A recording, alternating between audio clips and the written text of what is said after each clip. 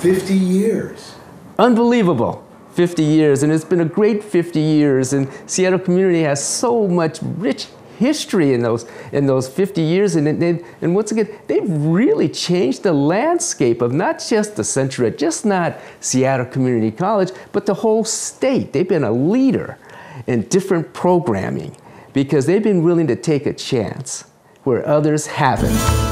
Brothers and sisters together, Chicano, Indian, white, black, yellow, green, polka dot, anything. And you had students, obviously, that weren't afraid to push the button a little bit further than maybe it should have been.